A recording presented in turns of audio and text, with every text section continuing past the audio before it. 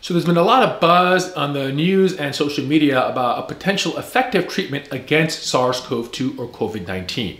And that is the combination of hydroxychloroquine and azithromycin.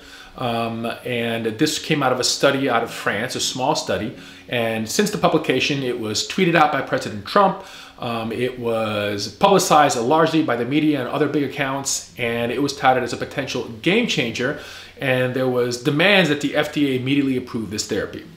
However, the scientific community was sort of like, let's pump the brakes on this and let's take a closer look at this before we make these sweeping recommendations. The hot topic lately seems to be whether this medicine, chloroquine or hydroxychloroquine, which are both related, has any action against this virus. And then this study came out touting azithromycin may have a big effect. So let's kind of dive into that. First of all, what exactly is chloroquine and hydroxychloroquine? Chloroquine is an old malaria drug, which we sort of use these days for malaria prophylaxis rather than treatment. And hydroxychloroquine is a very similar agent that is also used in the malaria world, but also for diseases such as lupus and other autoimmune diseases, and it's manufactured in the brand name of Plaquenil. Now, there have been some in vitro studies out of China and other labs that showed that chloroquine and hydroxychloroquine do seem to have some activity against the SARS-CoV-2 virus, again, in the laboratory setting. Now, remember, things that happen in the laboratory don't always translate to what's going on in vivo or in the actual human body. So we need more clinical data to support this. There has been some data outside of China that showed that there is clinical benefit using chloroquine and hydroxychloroquine in patients with SARS-CoV-2. Now, this data is not published, so I wasn't even able to access that, but it was presented, and based on that, several other studies have spun off. Now, how exactly would a drug like chloroquine or hydroxychloroquine actually have an antiviral effect? Now, there's no direct effect on the virus. The way it works is when a virus takes over a host cell and it travels within the host cell to do its replication, it needs to have a very low pH. It likes to have acidic conditions. This medicine, hydroxychloroquine, actually raises the pH within the cell, which the virus does not like, which stops the replication and essentially allows our immune system to clear the virus. So that's how we think this works. So let's take a look at the study out of France that's getting all this buzz. So what the study did was it took 36 patients, they divided them into 3 different groups, all right? Some of them got hydroxychloroquine, some of them got hydroxychloroquine and azithromycin, and the third group was a control group, okay? And they compared these groups and they did nasopharyngeal swabs on them almost every day to try to see which group would clear the virus faster. So again, so we're relying on clearance of the virus based on nasal swabs, okay? So let's have a look at the results. This is the figure showing the primary outcomes. On the y-axis is the percentage of patients that are PCR positive for the virus, and on the x-axis is the day.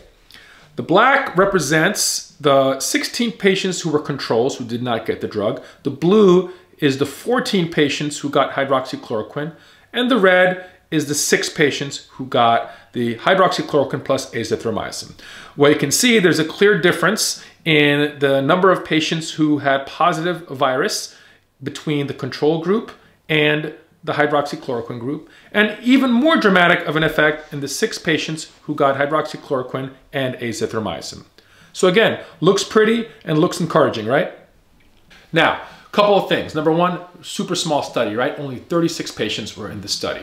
Secondly, this is not randomized. So they took a cohort of patients who they gave the drugs to, and they compared it to a separate cohort of patients who did not get the drug, all right? So again, this reduces the sort of scientific robustness of the results.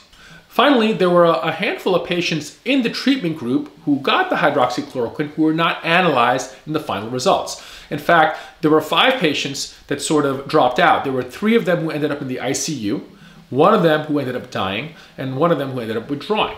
So that is a concern to me that we did not actually analyze the really sick patients in that group. Finally, the number of patients who actually got the combination of hydroxychloroquine and azithromycin was only 6. So only 6 patients actually got that combination.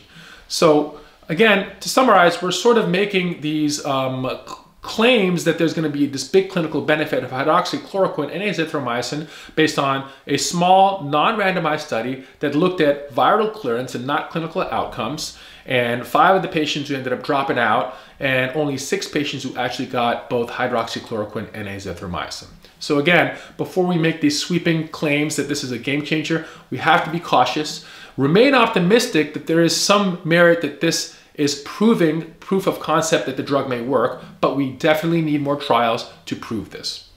Now, luckily, there are more trials going on right now, okay, across the nation and the world to examine the efficacy of hydroxychloroquine and other promising drugs, such as one drug, remdesivir, which is from Gilead, and this was developed to treat the Ebola virus. So there's a lot of hope that this is going to pan out to be efficacious. But until we get a little bit more data, I think we have to really temper our expectations and stay objective, and let's not forget about the science.